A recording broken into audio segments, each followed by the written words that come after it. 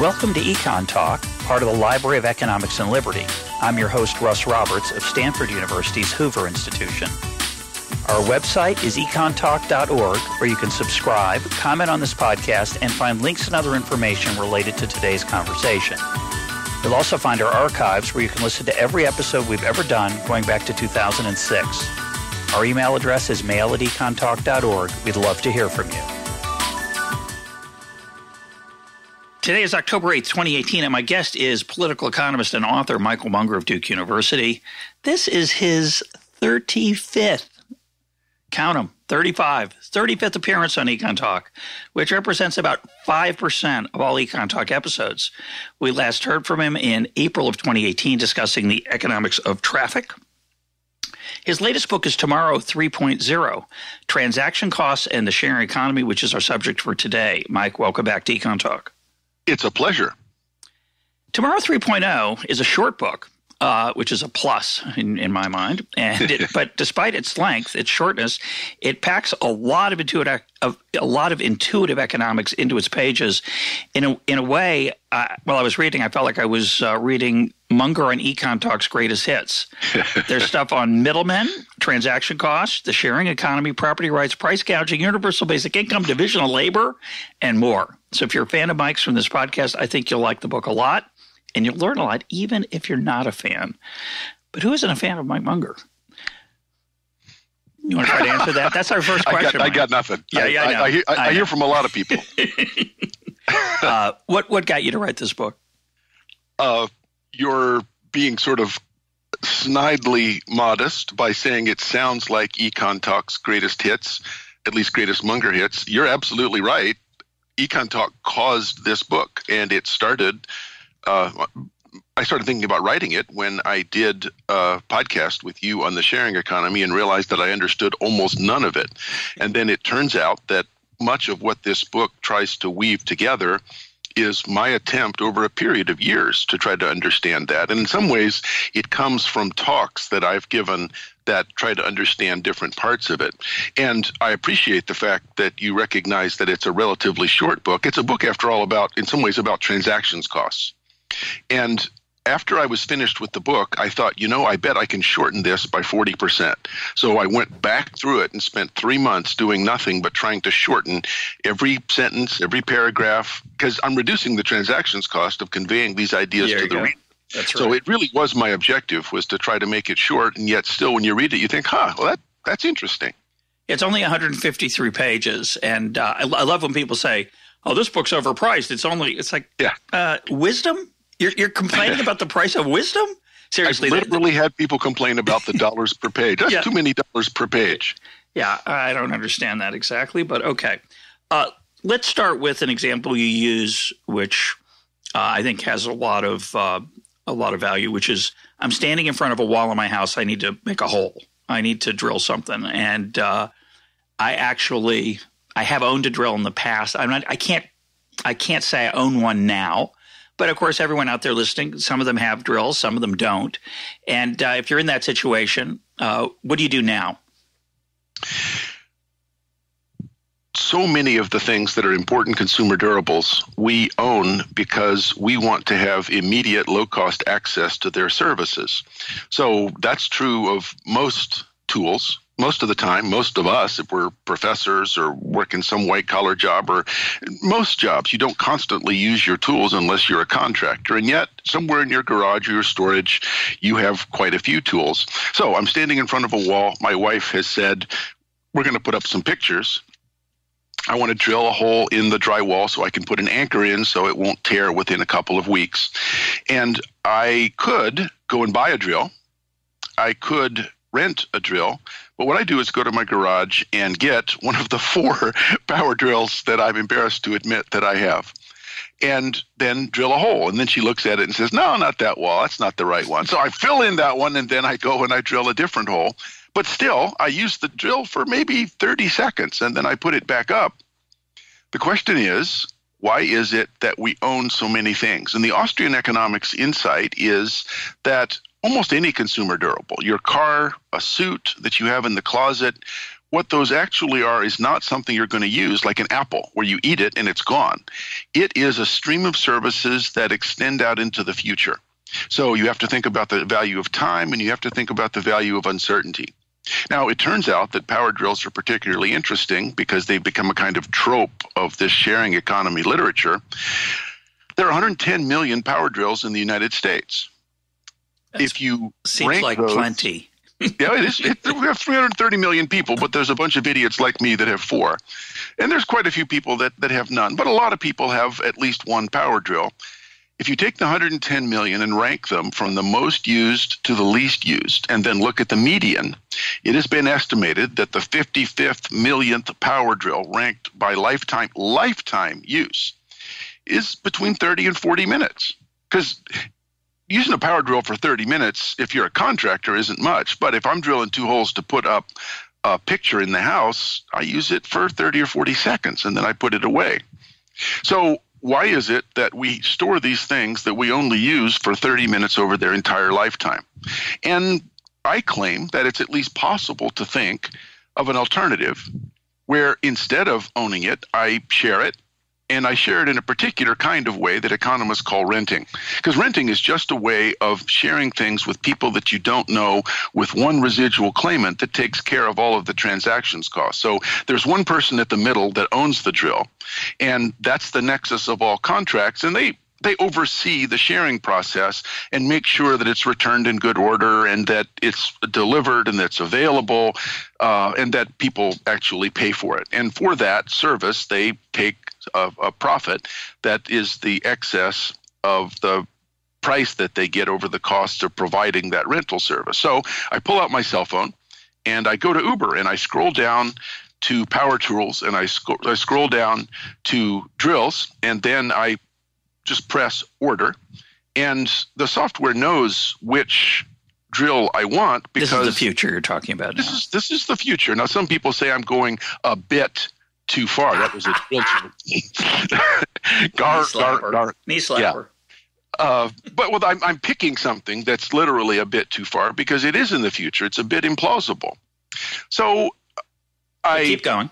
I press order, and somewhere, I don't know where, an Uber autonomous car with no driver picks up a power drill from, maybe it's an owner, maybe it's a contractor who's not using it, who's put it outside in a smart pod. Maybe it's a rental company that does this for a living. But the Uber car picks up the drill. It has a bunch of deliveries to make, so the software solves the traveling salesman problem, that is making the set of deliveries and the minimum total distance and time. And in a few minutes, my phone buzzes because I have a smart pod in front of my house. The drill has been delivered. I go and I open up the smart pod with the security code that's in my phone, and it takes no time. I just open it up. I make the holes in the wall. My wife says, no, not that wall. And I think, okay, I'll do it in a different wall. And then I put the drill back. I've had it for about 5 minutes. It cost me a total of $2 and almost no cost. The pod is smart. It knows the drill has been put back in it. The software calls another Uber car that picks up that drill and then takes it to its next use. No human beings are involved in the allocation or transfer of this rental product among all of the different users. And it's a commercial quality power drill that's better than I would have purchased. So it's a better drill than I would have had access to. The result is that instead of having 110 million adequate power drills, we have something like 10 or 12 million power drills at any given time. They're high-quality commercial power drills. They're extremely intensively used, and maybe they get used up in a year or two, but then we make some more. The point is that the prices from being able to rent instead of own means that we're saving on the opportunity cost of the money that's tied up in the drill and in the storage costs. Because when it comes to consumer durables, you pay for them twice. First, you pay for the cost of the thing, and then you pay for the safe and secure storage of the thing so that it's available. Your closets are full of stuff. Your kitchen cabinets are full of stuff. I'm embarrassed to admit, a sausage maker. I've used it twice. It's huge and heavy. Why in the world do I have those things? Well, it's because the software world that I just talked about hasn't yet solved the transactions cost problem in a way that makes it possible. I want to mention a couple of other factors which that story neglects. One is, in my case, I have a couple of friends who own every tool, every single one. They have every tool for reasons that are somewhat inexplicable, but they tend to do more home improvement than I do. So I can borrow tools from them at no charge other than that I owe them emotionally. That's one factor. Why is that? Why do I owe them emotionally, or why do they own so many tools? Why do they let you borrow it at zero cost? Because we're friends. We're friends. Oh, but they could be renting it out. They could be. That there's a platform. No, I agree. I'm just mentioning there is a fourth possibility here, or a third possibility of literally sharing. As long as there's no rental market. There But even if there was, they might decide to let me use it for without paying for it. They might give me a bargain. But they're actually that market. The true sharing, a lot of people don't like the phrase sharing economy to describe, say, Uber or Airbnb, is because they don't really share, they charge. But put that to the side. I'll come back to it. The other thing is that some people do enjoy having the physical tools. They like looking at them. They like, it's just a thing. I just mentioned that as an aside. But I was going to come back to that at the very end. Let's do it now for just 30 seconds or so. I think the most interesting kind of sharing is the kind that doesn't involve markets at all. So I started out with this very pedestrian rental transaction. I think one of the things, and we'll talk about this in a minute, that platforms make possible. Platforms are an integrated software, hardware package that facilitate these things. Platforms make true sharing possible. And so there's this turnkey open source software called a tool library. And you can borrow from your friends because they know you and trust you. But suppose that entrance to a tool library was just you own one or two tools that you agree to make available to other people when you're not using them. Well, that means that in effect, all the 30 people in the tool library have a whole bunch of tools at their access. So Adam Smith said that markets are limited by the extent division of labor is limited by the extent of the market. Well, this kind of sharing is only limited by the size of the cooperation horizon that's defined by the platform. And so you can borrow from your friends, but you might be able to borrow from your neighbor that you don't know very well. In order to borrow tools, they need to be pretty close together. Software can handle this sharing problem in a way that opens a whole new world of actual sharing. So the point that you just made, I sort of tried to push it away. I think that's actually the place that we should end up, and maybe we'll talk about it more then. But as usual, you have anticipated what I think is really the most interesting question, and that is true sharing possible? We needn't fetishize markets and these complicated rental agreements. True sharing is possible, so it could be a whole new world. Yeah, and obviously the cost of acquiring the object is part of this question on whether you should share or charge, share or rent. But suppose I really like tools, but I have software that makes me pretty sure that it'll be returned if I loan it out or rent it out, then there'll be even more people who have a bunch of tools because they like them, because they can rent them out and share them out, reducing the cost to them of possessing it. Yep. So people are going to specialize. Some people are going to be owners. Some people are going to be borrowers and sharers. And it doesn't have to follow the contours of what we now think of as market exchanges. So way to go. Well, when I was younger, I had a rule, which was to never lend out any of my books. And the reason I never lent them out is I noticed how often they didn't come back. Yeah. Even with good friends, and it wasn't just an empirical observation I made, that when I tended to lend out a book, two things happened. I forgot who I lent it to, and they forgot that they had borrowed it. So I never saw them again. And I'd think about a book I wanted to read or look at or leaf through, and I'd go look for it, and I'd get really frustrated because I couldn't find it. And then I was, I probably lent it to somebody. And one way people solve that is they put their names in their books, and they treat it like they put a little card in there, or they create some system. That's a big transaction cost, by the way, which I never got to. And eventually I changed I did a 180. I lend out all my books now, and I assume I'm not getting them back. And when I lend out a book, I just go buy it again. And if I care about it. There are a few books I've lent out I don't care about, and I'm happy to see them reduce my storage costs. But often I love them, and it's why I'm lending them. I'm telling someone, this is a great book. You should read it. Now I just say that's a wonderful thing that I can give that away, and I can get a book. I can get a used copy for under $10 often of almost any book. And so now to me, that's just I love that gift aspect of book lending. And that's made that decision's really helped me. But with a power tool, it's not such an easy. Right. And of course, yes. By the way, I have tools in my house right now that I'm pretty sure came from handymen and contractors who just left them here. Like I have a really nice drill. I don't know whose it is. That person, it's a shame. I feel I'm embarrassed about it. I didn't notice it for, 3 years. All of a sudden I'm in my basement and I say, I wonder what that is. Oh, it's not mine. I don't know what to do about it. Occasionally I have a fairly regular handyman. I'll say, is this yours? Sometimes he takes it. He says, no, it's not mine. Anyway. So of course you asked about anticipating questions. My question about the drill is, why don't we have that already? And I want you to talk about the different kinds of transaction costs and how that creates a set of limits potentially on what can be shared and what can't be, or what is unlikely to be shared because it doesn't work economically. It'll take a little while to kind of get to the basics of the answer, and then we can circle back. So I think you've probably heard this story, but it is worth repeating because it was a big event in my life. When I was in graduate school, one of my dissertation advisors was Douglas North. And at my dissertation defense in 1984, Doug asked a question, and your dissertation defense is pretty scary because, if you don't pass, that would be terrible. So I was worried, and I did what economists do when they have a question, the answer to which they don't know. I went to the board and started drawing equations.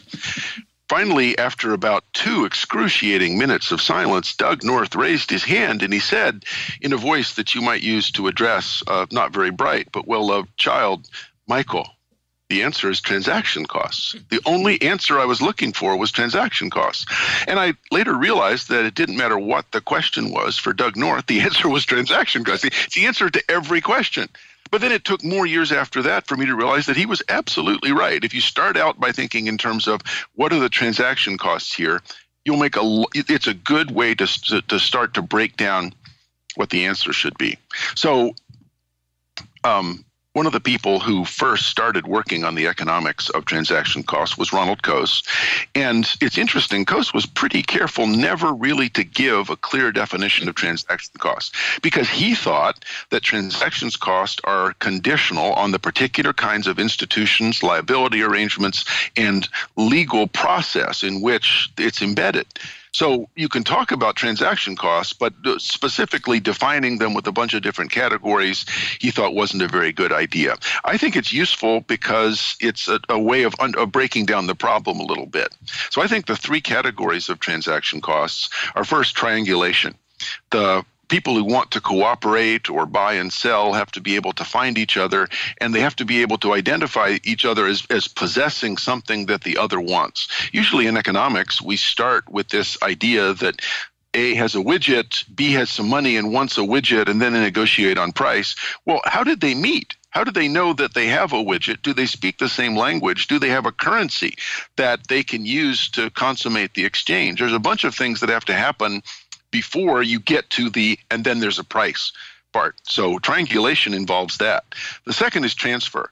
Transfer is we actually deliver the product. We actually make the payment. We clear the transaction in a way that both parties agree with. And that's a big part of any transaction.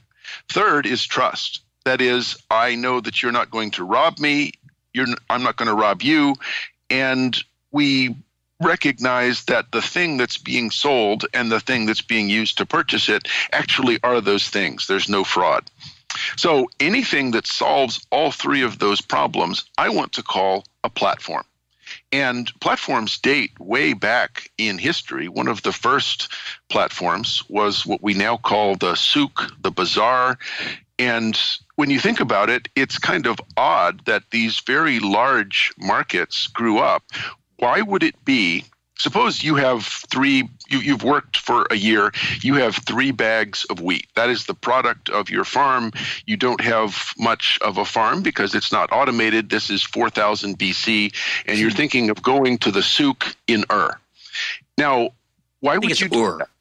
Ur? All right. I mean, it's Ur. Seriously, for listeners who don't speak Middle Eastern, you're talking about UR, right? I am talking about UR. A town, yeah. It was a decent-sized city in Samaria, and it was between the Tigris and Euphrates, and it's one of the oldest cities on earth, and that's why I'll pronounce it right this time. If something is a very old book, we call it an Ur text. Yeah. That it is something that's very old.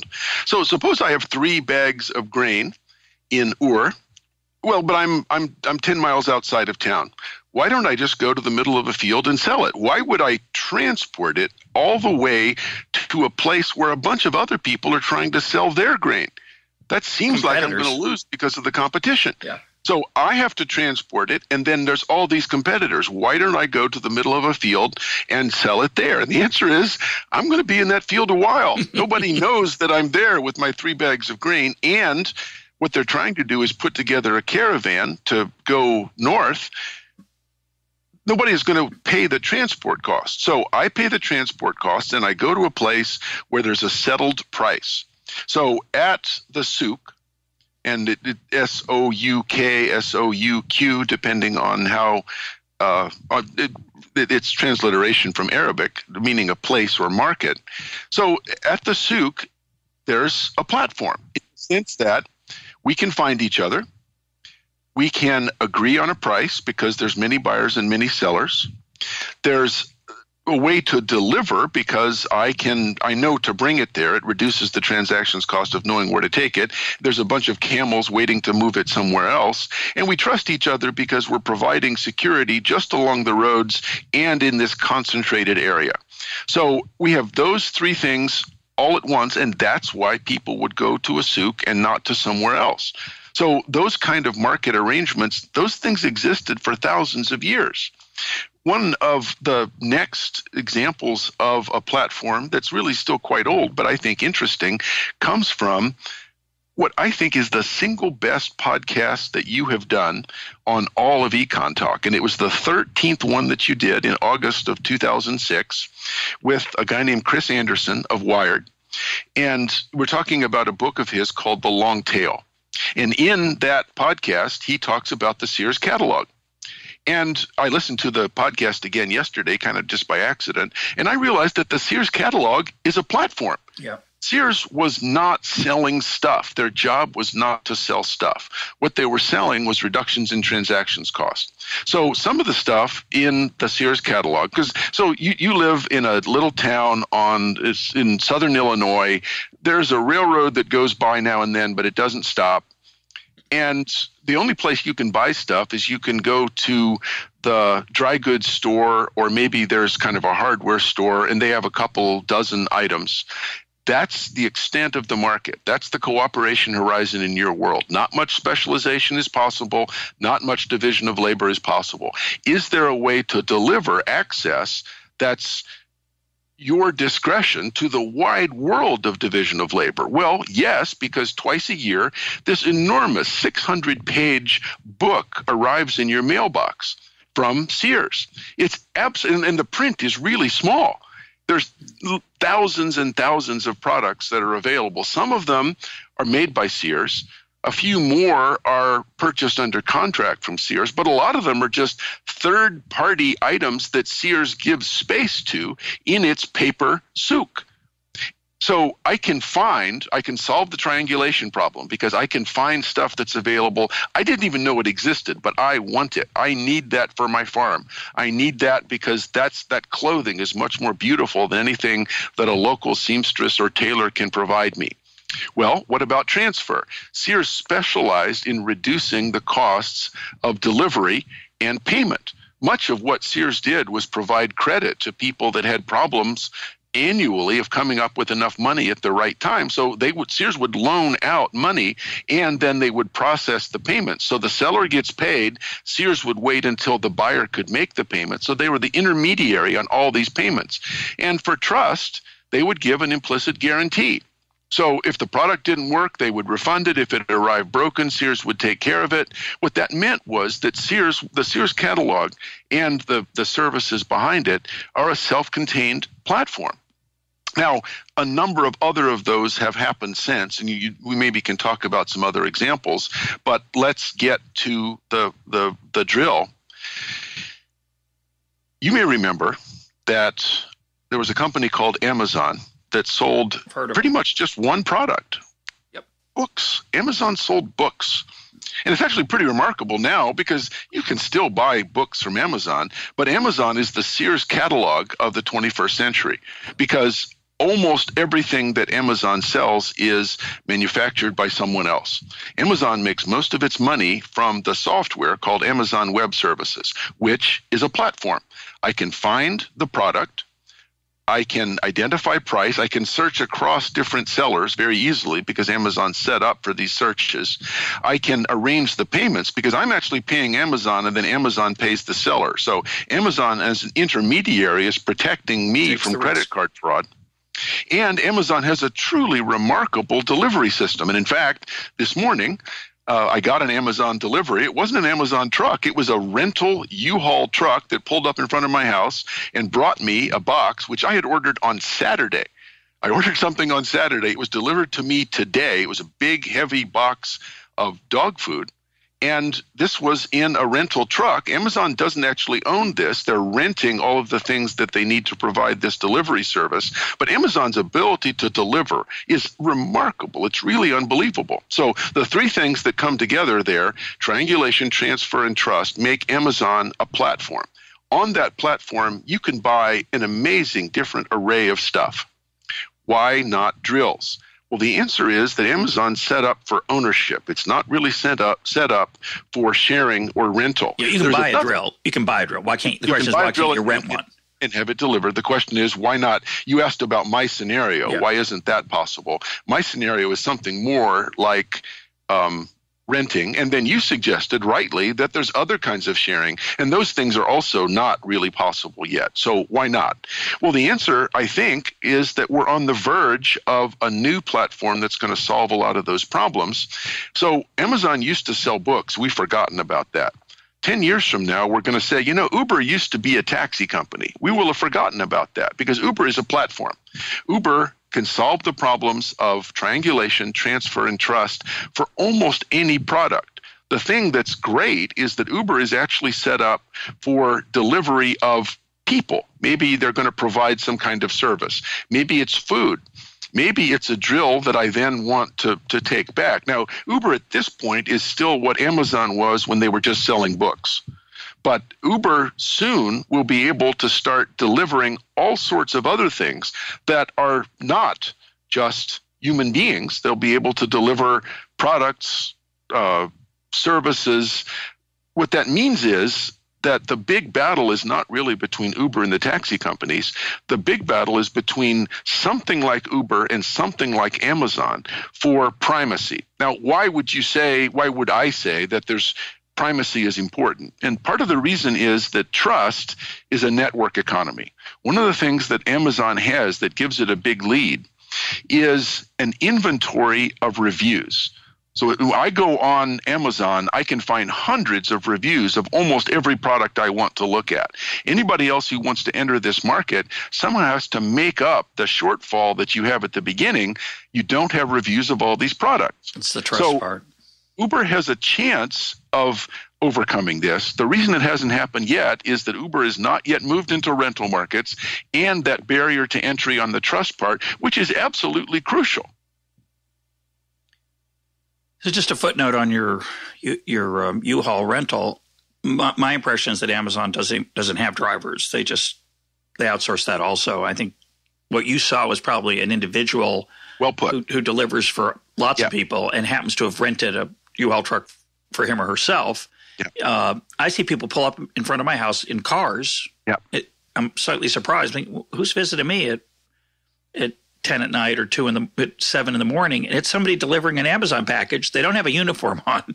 They don't look like a UPS driver. They're in their They're renting the people too. You're right. They're renting the people too. That's just footnote number one. I think the other question is, and you said a lot of really interesting things just there, but you didn't answer the piece of the question that I'd like you to get to, which is there are certain natural limits. So of even if Uber solves the autonomous car problem or somebody does, I'm willing to wait.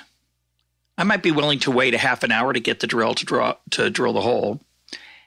I don't know if I'm ever going to borrow somebody else's jeans, which clothing is another example that you mentioned in the book. Or just to take an even sillier example, I'm probably going to own my own silverware, because even though I could rent silverware for when I'm about to eat, the transaction costs of that, even though the app is seamless and fabulous and quick, I really don't even want to walk out to the curb, because the price savings on the silverware usage is so small that time cost is going to actually be large enough to keep me from doing it. So talk about some of the ways those factors interact. Those are both really good questions. So I think that this sharing, I'm more confident now about calling it the sharing revolution, because I think that my earlier claims about rental are pretty short-sighted, that we'll think of better ways to do it than the sort of formal renting. But sticking with formal renting, there are many kinds of, and I'm afraid I'm going to make a sort of Coasean point. Coase asked this really great question in 1937. If markets are so great, why are there firms? And his answer was, this will sound familiar, transaction costs. Yeah, explain the question first, though. Because most people would say, well, what kind of a question is that? We've talked about it before. It was a long time ago. Yeah. Go ahead. Well, economists brag about the ability of prices to organize decentralized, distributed activities, transactions among people that don't know each other. So Friedrich Hayek in 1945 gives the example of tin. If the price of tin goes up, I don't need to know why. I just know that I need to economize. People who produce tin don't need to know why. They'll just try to make more tin. Entrepreneurs don't need to know why. They'll just figure out a way to make substitutes. So the price system directs people to do what they would do if they had perfect information. And that's a great saving. So prices are really wonderful. Prices organize the economic system. Coase said, well, if prices are so great, why are these little command economies that we call firms embedded in them? Because if I work for Ford Motor Company, I don't put a bolt into the chassis of the Ford car and then go on eBay and auction it off and find the highest price, deliver it to them, and then they put on the fender. Instead, the next guy in the line just puts on the fender. Price is not operating here. I'm being ordered to do this by an entrepreneur. Most people, when you ask who tells you what to do, they don't say prices. They say my boss. Yeah. So bosses do a lot more ordering around than prices. Coase's question was, where is the margin? And firms call this the make or buy decision. So firms make some things, but they buy other things. So maybe for a while, Ford Motor Company considered going out and making its own steel for cars, but they never grew the wheat for the sandwiches in the employee cafeteria. They always bought something. So that line between make or buy, Coase claimed, was based on transactions cost. It was the cost of using the market versus the cost of organizing this transaction within the company. Well, the point of, if I say in the book, I think that if Coase were alive today, he might ask a question, why is it that we own instead of share? And the answer is still transactions cost. The margin between owning and sharing will be determined by transactions cost. The thing is that Coase recognized that there was a dynamic component to this. That is, the size of firms, both in terms of the scope of products and the amount of products that they produce, will be determined over time by transaction cost. If it's cheaper to buy things in the market, then firms will shrink. Well, the endogenous thing about sharing, and I think this is possibly worrisome, is that there will be a greater and greater gap between urban and rural people. So people who live in cities are going to be able to participate in the sharing economy. You said you don't want to wait 30 minutes. If you live in a large city and there are these Uber robots that are going around delivering things, and they can go along the street and they can also go up the elevator, it might only be 4 or 5 minutes before it's delivered because the density of transactions is so high in a city. But that means that people who live not in a city are going to find themselves facing much higher costs of participating in the sharing economy, either because they can borrow it from their neighbor in a tool library or it's delivered by an Uber robot from someplace that they've rented. So the transactions cost is going to drive more than just which products are shared and which products are owned. Over time, if that claim is right, it's actually going to drive the structure of communities, meaning that people, just like in the Industrial Revolution, are going to move from rural areas to urban areas. And the question is, how can we think about that in a way that makes it possible? The advantage is you'll need far less storage. You won't need parking spaces. You won't need much closet space. And yes, you're not going to borrow jeans, but there's a company called, the example that I use in the book is toothbrush. I am an assiduous brusher of teeth. I don't brush other people's teeth. It's not creepy. I just brush my own teeth. But I brush my teeth 2 minutes in the morning, 2 minutes in the evening. So for 23 hours and 56 minutes, my toothbrush hangs there unused. It is hard to imagine any way of being able to commodify that excess capacity. Well, you could commodify the handle, which has, if it's an electric toothbrush. The transaction costs are too high. Yeah. You could share the handle, and in fact, it's set up for that.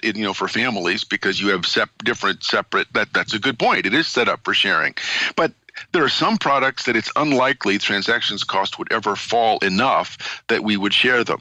But if transactions cost fall, the thing is that entrepreneurs, any problem that you and I can think of is a problem that some entrepreneur is working to solve because they can solve this problem. They can make money. They can make profits by anything that looks like a problem is actually a profit opportunity. So there's a company, and this is my favorite example of the sharing economy, called BlaBlaCar. And I usually ask, if I'm giving a talk on this subject, I'll ask a young woman in the audience, ma'am, do you hitchhike? And of course, the answer is always no. And I've already told them that the answer to every question is transaction costs. But okay, I ask, why don't you hitchhike? Because she looks horrified.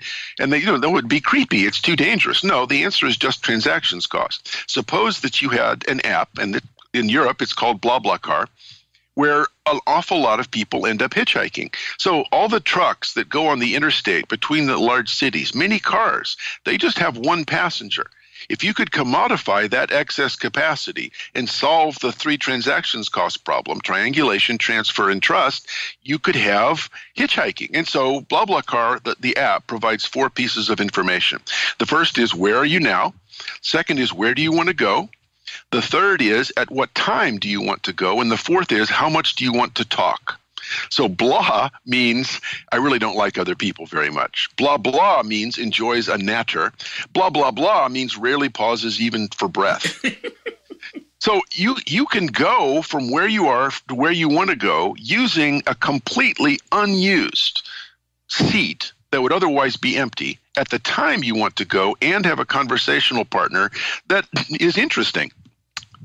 The reviews that are available mean that both the rider and the driver can evaluate each other.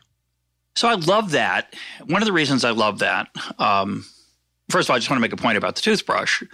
Again, it's not just that the transaction costs are too high. It also is the factor that a toothbrush is relatively inexpensive. So you always want to compare the cost of ownership to the benefits of renting. And in the case of the toothbrush, since it's a relatively inexpensive thing, again, I don't really want to trot out to the smart pod at the mailbox, say, and pick up my handle for my toothbrush and then shove my brush part into the handle and then go back down to the pod and all that. So that's the first thought I had. Second point I want to make is that you're really imagining, and you basically said this, I just want to restate it in a different way.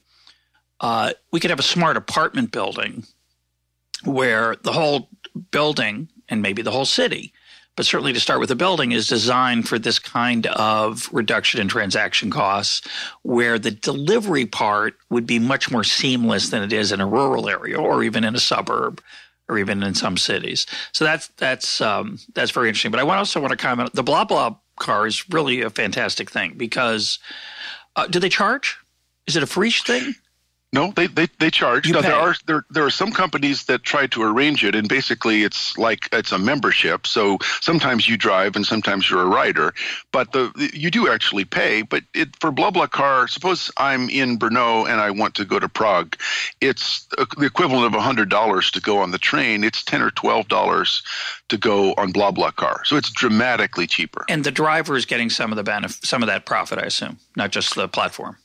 Right, but the driver's also getting companies. No, it could be you pay. It could be you have to pay to be a driver because they want the company, right? It's not obvious which way the payment is going to go. Well, I think the driver gets some. The driver, the owner of the vehicle, gets some of it. BlaBlaCar takes a small bit, but since many people would just as soon have company, particularly company that's compatible, the cost is driven down. The part I really like is that there have been a couple times in my life where instead of renting a car on a trip, more than a couple, I don't rent a car. I just use Uber. But on some of those trips, I've had to take a lot of trips. It still might be worth it to me to take Uber. But on a day where I've had 4 or 5 Uber rides, sometimes I'm just talked out. And I struggle sometimes when I get in an Uber because I sometimes say to the driver, I'm really tired. I apologize. I'm just going to rest. And I feel like I have let them down in certain circumstances. Of course, some Uber drivers don't want to hear me talk. Maybe all of them, actually. But in general, I know there are some Uber drivers. The reason they are driving Uber is partly for the money, but partly to meet people, literally, to just chat and to have an interesting day. A lot of Uber drivers I've met are retired, and they literally enjoy – one of the reasons they're driving is they enjoy meeting new people. And that's part of obviously what BlaBlaCar is. But what I love is you get to set it in advance. Yeah, they recognize that is a brilliant idea. I love that. It's so fantastic. It's so important that it's part of the name. Yeah, exactly. The other aspect of this, though, which is I think interesting on this question of monetary aspect of true sharing versus semi, whatever you want to call it, rental, more like rental, is couch surfing. So couch surfing is this, again, in a different generation. People who are older find this bizarre, but younger people find it normal. You rent out your couch, but you don't rent it out. You share your couch. And you say, I'm going to let anybody stay in my house. You can put different gender preferences and other things on the app. But I'm going to let people come spend the night in my house on the couch. There's no charge. My son recently was on the floor in a couch surfing experience. So it's not literally a couch, but it's basically different ways to spend the night under a roof. But there's no money exchange. Evidently there's a gift expected. My son said he brought a 6-pack of beer as a thank you.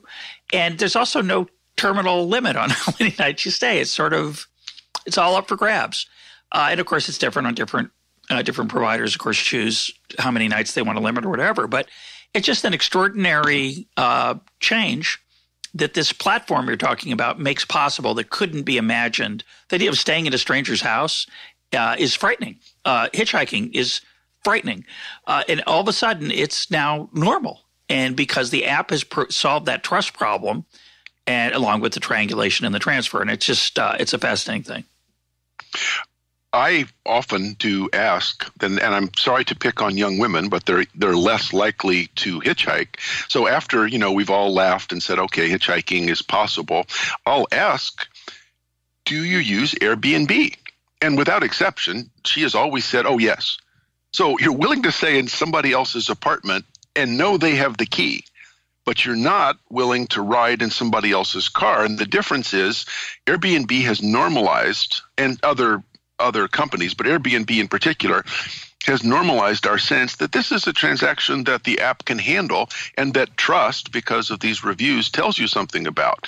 So it's not just the reviews. The fact that if God forbid something happens to me in that house, male or female, you don't have to be a female to have something horrible happen to you in a stranger's house. Yeah. That still is the app knows where you are. And that's huge. You don't walk up to a stranger at Times Square and say, you got a place to stay tonight? It has their financial information, it has their ID. Many people, and I've done this as an Airbnb host, they have an image of my passport. Yep. So you can do quite a bit of background check. So once we've normalized that experience, then yes, we start to think of this as it's not a big deal. There's You raised the question of couch surfing, though, which is much more like a sort of cooperative sharing activity.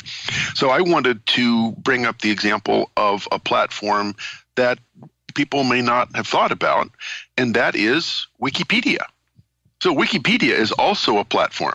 The triangulation problem is that people sort themselves into groups based on their interest and knowledge, and I don't have to go out and find people because Wikipedia has all these different categories.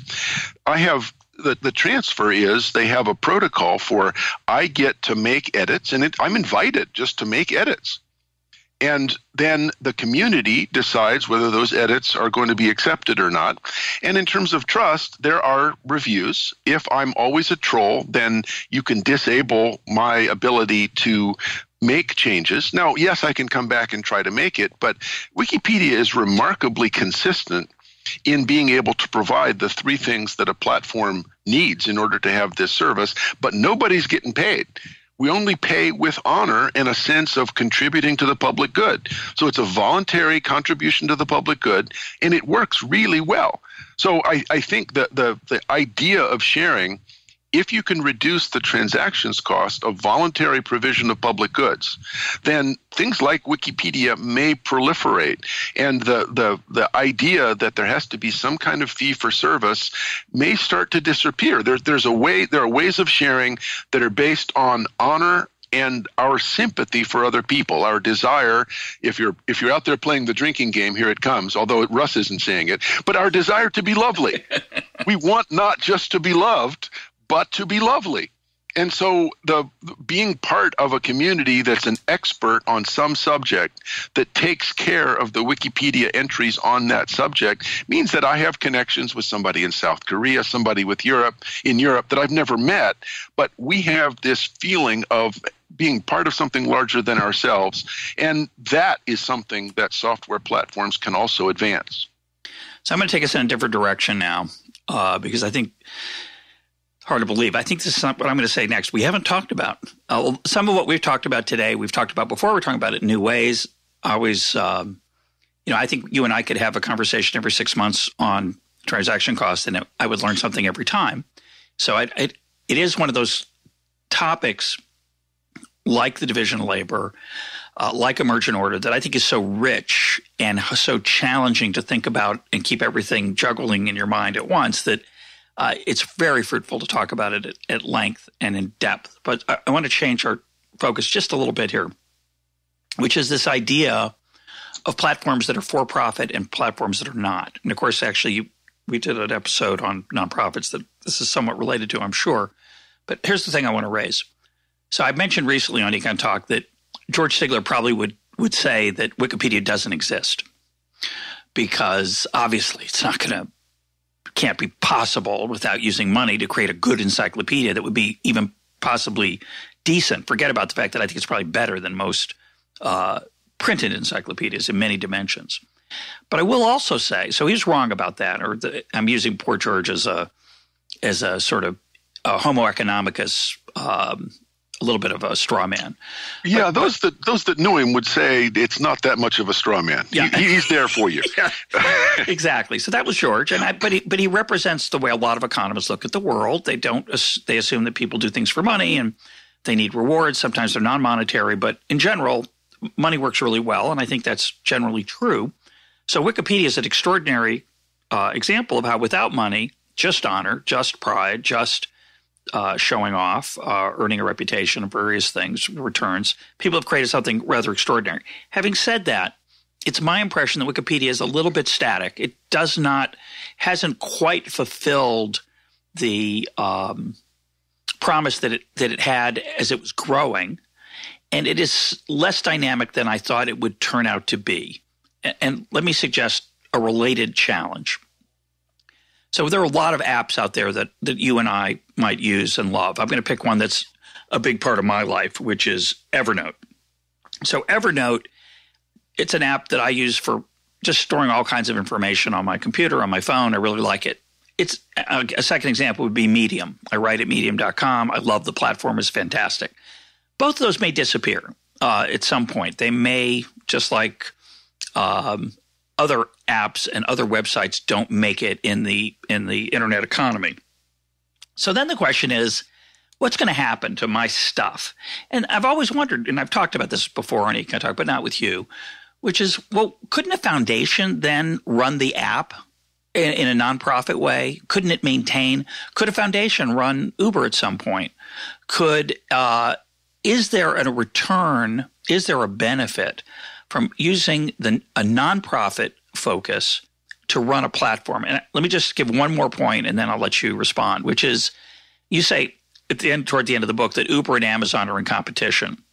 Unsurprisingly, Uber's not competing with cab companies. Amazon's not competing with Barnes & Noble anymore. They're both competing with each other for providing stuff in ways that reduce not providing stuff, for just reducing transaction costs. I think it's a deep, deep insight. But it seems to me that what's going to happen is that Amazon will acquire Uber or will create their own platform that solves the delivery problem in its own with driverless autonomous vehicles.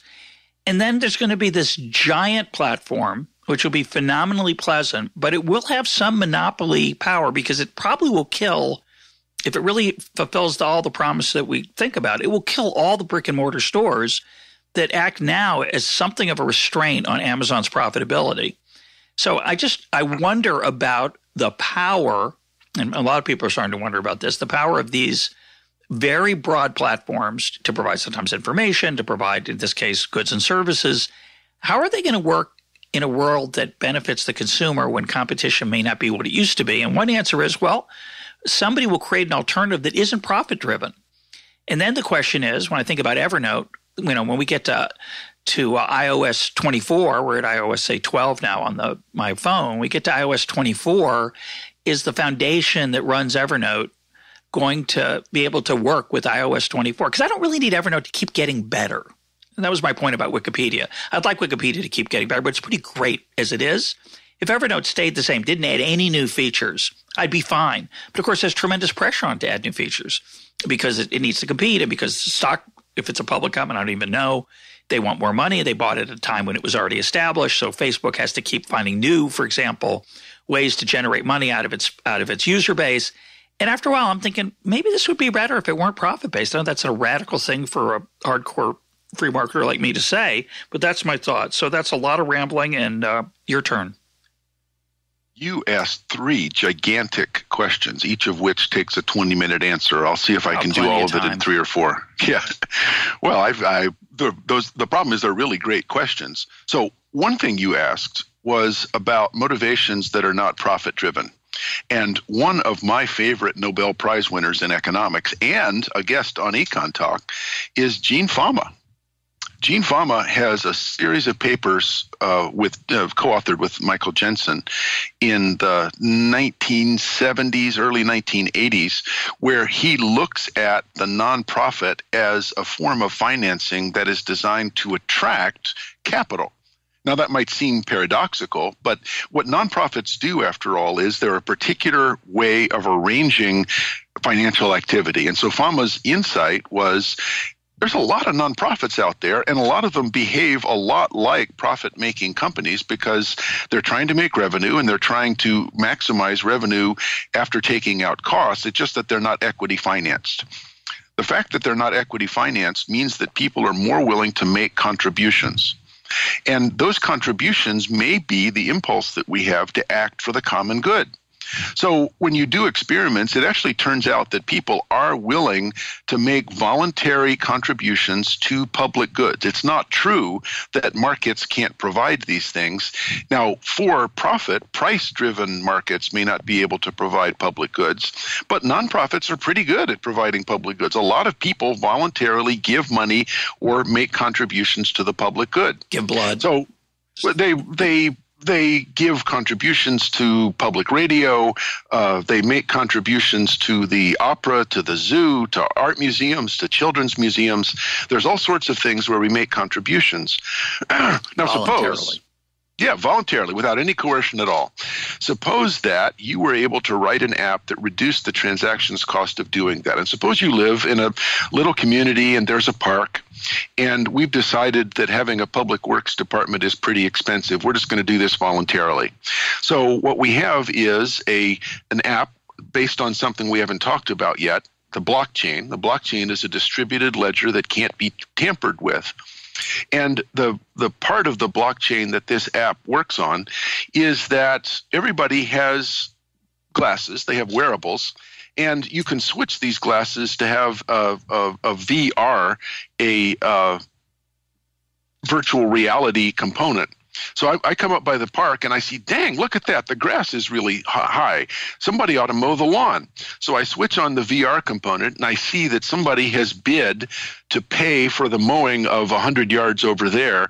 I will pay for mowing the grid right ahead of me. And so I take out my phone or whatever tool I have to connect with, and I put up a bid that then is available to everybody else. And my name is there. And none of the bids are paid unless everybody has, unless enough people have put in bids to make sure that the park gets mowed. Well, that would reduce the transactions cost of this impulse that we naturally have, and it can't be counterfeited because it's connected to the blockchain ledger that makes sure that that payment that I have is now encumbered. It's in effect in escrow. As soon as someone says, yes, I'll mow the park because there are a total of $45 worth of bids, the money is transferred to the mower. He does the mowing, and we just have accomplished that whole thing voluntarily. We have that now. We have that now with Indiegogo and other crowdfunding. I think it's Indiegogo, but there's others, GoFundMe. But they create a minimum. We haven't gotten the habit of doing it with public goods. We do it with, designing a new suitcase or a new kind of smartphone. I don't think this is that far away. We have the VR and we have this habit already for crowdsourcing. The thing is that economists tend to make this hard line about public goods that they can't be provided by for-profit companies. Well, they don't have to be. We actually have almost all of the tools we would need to solve this problem by a kind of voluntary sharing. Instead of me sharing the tools, I'm sharing the costs, but I'm doing it in a way that really encourages other people also to share. So you asked, what is the future of sharing that's not based on profits? I think I'm not smart enough to understand or predict all of the ways that it could be changed, but I think there's an enormously rich set of connections as long as it's tied to something like the blockchain that solves the trust problem. Which brings me to the second question you asked, which was about monopoly. So a big part of the reason why these companies are becoming monopolies is network economies, where I want you to be able to see the picture of my dog that I put up on Facebook. And if we have different platforms, it's going to be more difficult. So we're all going to tend to use the platform that everybody else is using. And one of the things that confers this monopoly is having a big inventory of reviews.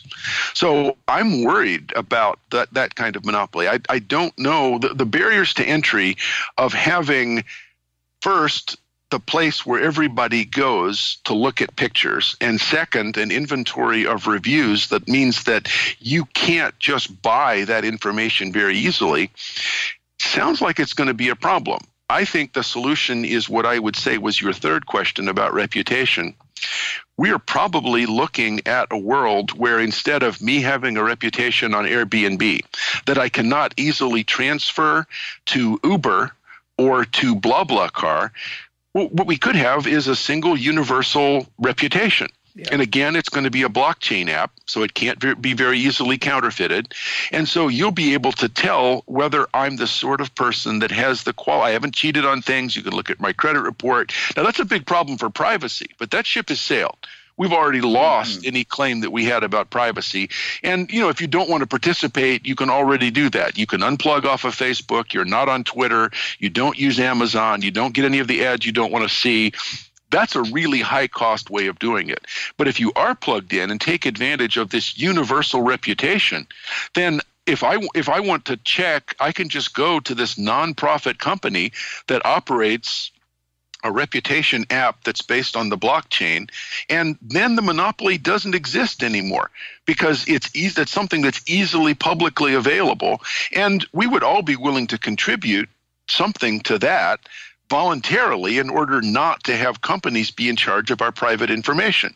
All we would have is some sort of summary information about trustworthiness, debt, willingness to pay. I don't know what the actual categories are, but I think there's a way around this that combines a blockchain application with universal reputation and the ability of nonprofits to solve this problem if you can reduce the transactions cost of participation and make it clear who's given the contribution so that I can claim credit for it. So that if my standing in the community is raised because you can look and say, well, look, they've really done a lot of good things. They've provided a lot of public goods. I'm willing to participate more because I care about being lovely. Yeah, I was thinking, I think that's the name of the app, by the way. That's what we're going to call it, lovely.com. I don't know if it's taken already. Maybe it's Be Lovely. I always like Be Lovely as a motto. Yeah, I think Be Lovely, yes. And it could be the letter B, if belovely.com, BE is already taken. But I was just thinking, there's something really deep there.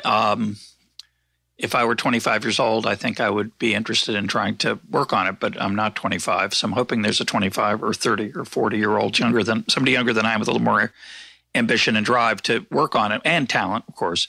But the issue of I would call it my loveliness quotient. So I do a number of lovely things during the year. I know you do. Every human being does, right? I'm not bragging here. Every human being does lovely things. They open the door for somebody who's got too many groceries. They make a donation to charity. They help out somebody who's struggling emotionally. And most of these things are only observed by a very small circle around us, right? Our circle of immediate friends. And it's an interesting idea of whether I guess the word is agglomerating, of collecting, horrible word, ugly word, but a way of collecting my reputational success, the things I've done, and maybe that would ruin it, of course, if it became publicly known. But the idea of that across different, I'll give you just a small example. A friend of mine, he does a bike ride for a hospital in Israel that helps a couple of friends of mine do this. It's called the Alyn Hospital, ALYN. It helps kids. It's an extraordinary hospital. And I give money to that, right? Now, I'm not going to tell you how much I give because that's neither here nor there, but I give some amount. And I can choose to make that public on the website, and I choose to make it public because I think it's helpful to encourage other people to give. But I could choose to make it anonymous if I wanted. A lot of people do it anonymously. A lot of people do it publicly. But let's say I do another different thing I gave money to this year, which I've done. And you don't know, the people on the hospital website don't know about that other one. And would it be a good thing if all the, quote, good deeds I did during the year were collected in one place so you could decide how lovely I was? There's something repellent about that, I have to say.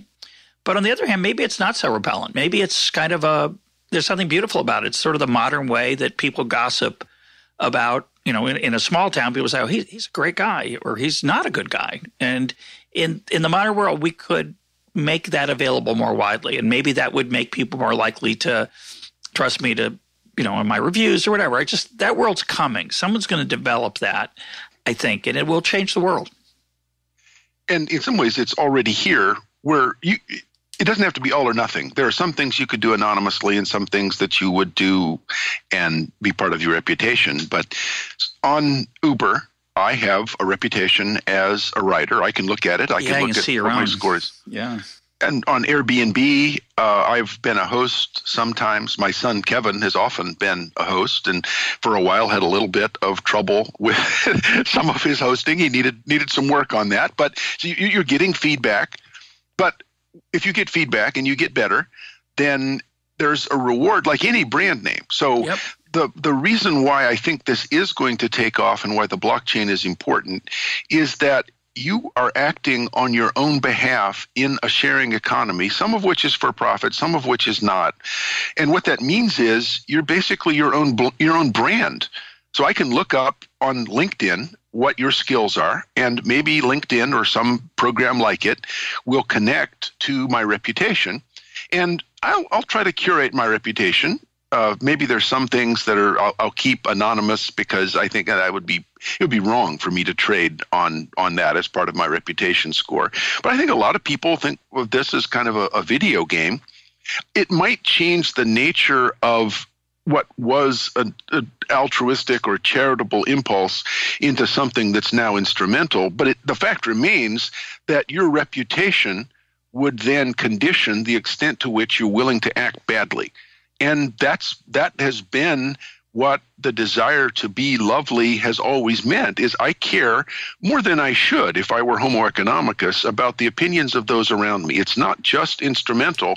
I care about them because I primitively value the opinion of other people about me, not because it gets me something, but because I care about that. Yeah, having spoken about it now and thought about it for about 4 minutes, I guess I'm kind of uncomfortable, the idea that, when I was younger, I was in a business school at Washington University, a fine institution, which I think you have a high regard for. I think that's where that conversation with Doug North took place in your PhD defense. It may have. It did. I remember being in a business school and thinking, we had a speaker come in and said, you have a brand. Your brand is your performance, your reliability, your et cetera. And there's something that's not a bad thing for a young person to be aware of. At the same time, again, it's a little weird for a hardcore free marketer to say, I really don't like the idea of turning my charitable altruistic activities into something instrumental, as you described it. It comes back to this idea of, I mentioned in the past about Rabbi Jonathan Sachs. He talks about the difference between a covenant and a contract. A contract's about what's in it for me.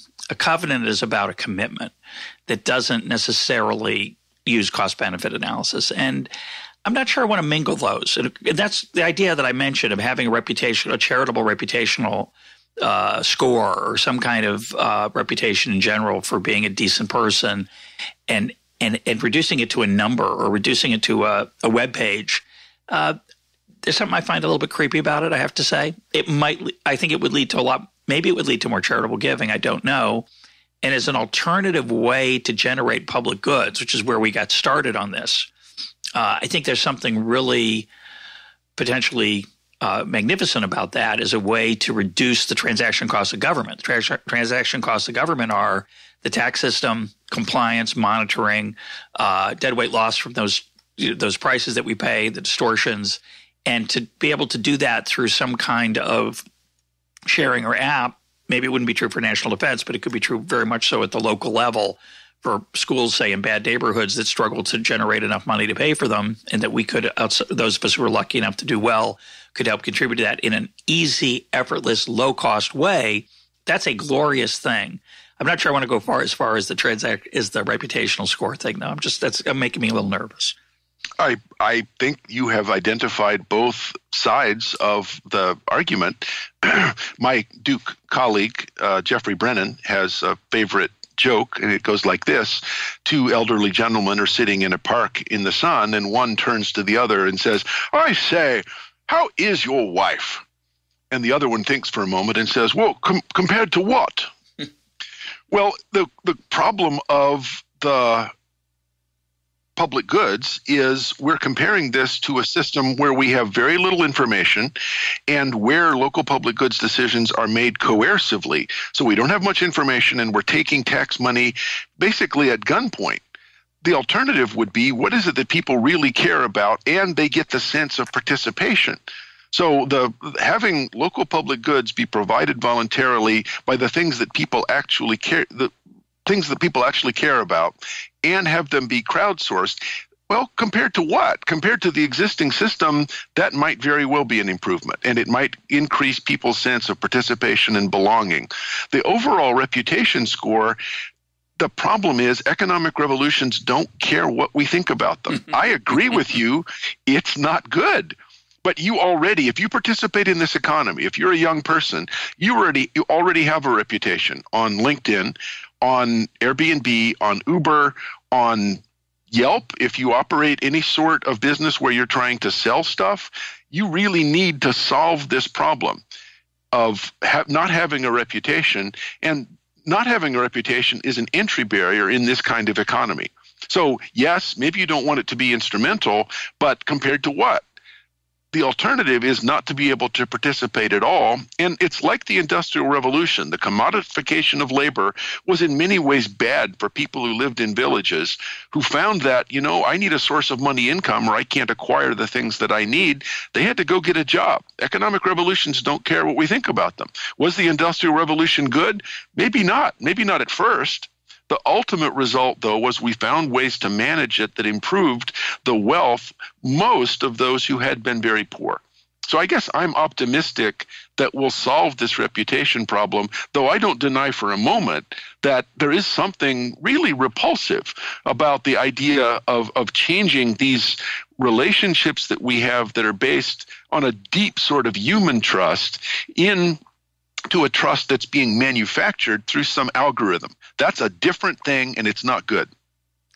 My guest today has been Michael Munger. His book is Tomorrow 3.0, Transaction Costs and the Sharing Economy. Mike, thanks for being part of EconTalk. It was great to talk to you, Russ. Thanks.